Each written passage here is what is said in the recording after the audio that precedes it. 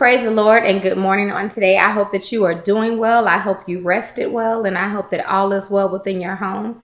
I am just coming before you to bring the daily devotional from Jesus Calling by Sarah Young.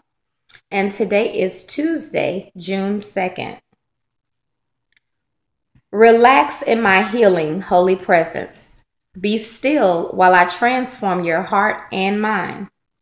Let go of cares and worries so that you can receive my peace.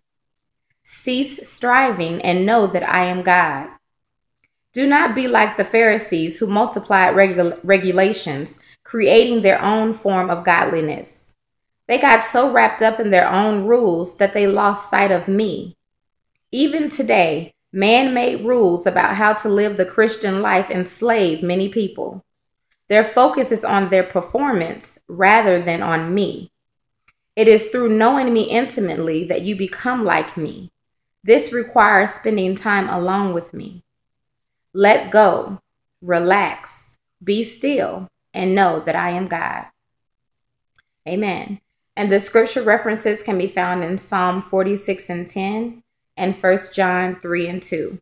I hope this was a blessing to someone on today. I hope you have a great day. Remember, that is up to you. And if God woke us up, he woke us up on purpose to walk in his purpose. And don't miss the message, looking for the mess. God bless you on today.